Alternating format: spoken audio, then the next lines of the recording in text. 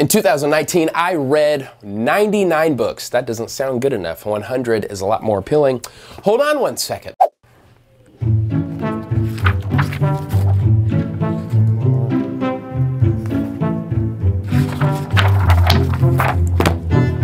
In 2019, I read 100 books, and in this video, I'm going to hopefully help you read 100 books in 2020. Everything I create is for all the dreamers and doers. I want to give them that joyful confidence that Jesus offers us a better way to life, and he offers us a better way to lead.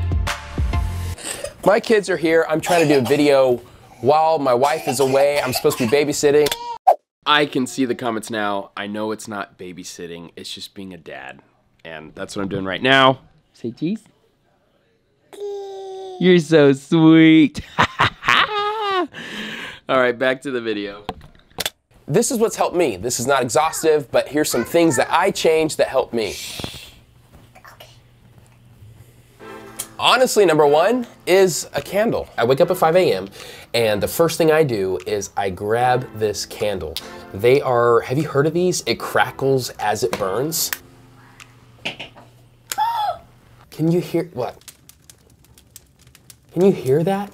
Did you hear that? I love this. So it's just me, God, and this crackling candle. It really does help a lot. The second tip, I did not make it about chapters per day or number of pages per day. I just made it about time. From 5 to 6, I read, and that's all I worried about. And I wound up getting a lot more done than I realized. Number 3, I actually gave myself some weeks off. Sometimes I just didn't feel like reading. I only wanted to read the Bible, or I just wanted to listen to podcasts, and I gave myself the freedom of that. I wanted to make sure I didn't do it too long, but in the middle of the year, I just felt like it was okay to take a break, and it wound up helping me a lot. The fourth thing I did is I picked the right books. How do you pick the right books? I usually have 3 different topics. I want to read books about the presence of God, just who God is, all that sort of stuff. The second thing is formation. I want to learn about my habits. I want to learn about my soul, mind, body, strength, how all those things go together, spiritual formation, just look that up. And the third type is mission. How can I lead other people towards Christ, but also, you know, those who are believers and non-believers. So those 3 categories are how I've kind of always been like, okay, I need to make sure I have a little bit of this, a little bit of this, a little bit of this. And it's honestly helped me a lot, and I'm grateful. If you look at those 99 books, a lot of them are like that. Honestly, of all years, I leaned heavily into spiritual formation in 2019. And if you haven't done that before, you're welcome. Number 5 tip I would tell you is to figure out what books to read. Look up footnotes. If you have a book that you really enjoy, that has made a difference in your life, read that book, go to the end, at the end notes, the footnotes, because those books are referencing other great books. That is the number 1 way I have grown my library this year. I've really enjoyed books. For example, Edward Friedman, I mentioned that book in the top 20 books of 2020. The only reason I found out about that book is because Mark Sayers, in his book, Recapturing Church, which is also in the 20 books in 2020, kept referencing that book. So I thought I have to read it, and I'm so grateful that I did. Number 6, I always made sure to snapshot anytime somebody on Instagram or Twitter, a pastor or a leader or somebody I care about, referenced a book, how much it changed their life or what they enjoyed. I snapshotted it, put it in the Amazon wish list, and made sure that I made a priority to check it out online to see some reviews and then buy it and add it to my library. Number 7, I stopped believing the myth that why read because I'm not going to remember anything at all.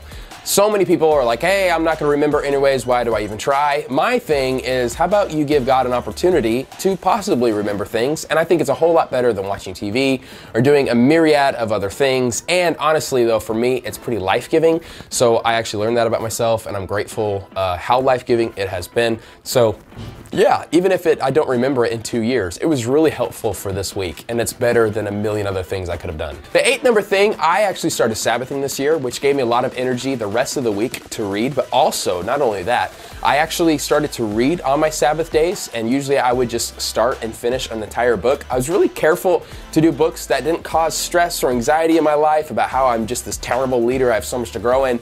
It's usually something about God, something devotional, and I was so grateful for that time reading books on my Sabbath days. It was a joyful thing I'm excited to continue to do in 2020. Number 9 is if you found a quote, highlight it, take a picture of it, get a sticky note, put it in the page. I've done all those different things. I usually file things away in my note system on my phone because I want to be able to use it for later. Honestly, it's just something that I really think I'm going to quote one day in a sermon. I put a big Q right next to it. If it's something that I just really like, I put a big X. I do different coloring systems. Figure out your own system. It really is helpful, and it's so fun to go back to any of my old books, quickly flip through, which is why I stopped doing Kindle, because it's so nice to quickly flip through everything and find what I want to find. Number 10 is find out the authors that you like and start reading all of their books. I think it's helpful to you learn their rhythm, and so you actually read their books faster if you start to read them one after another.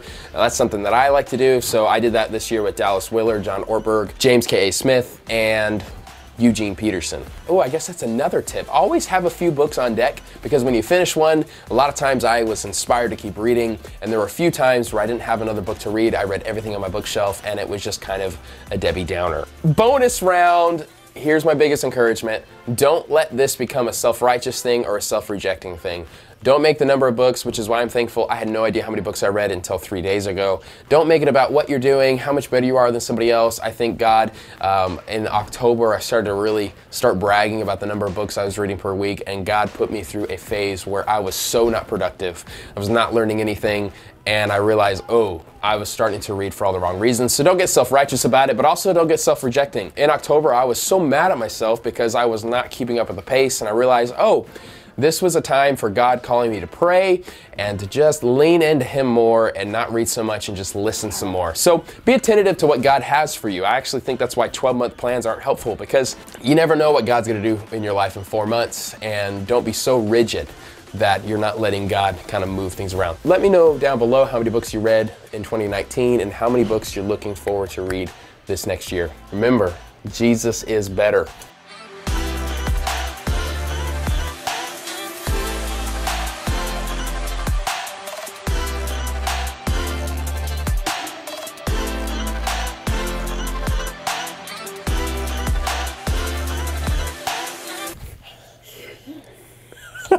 Let go of it.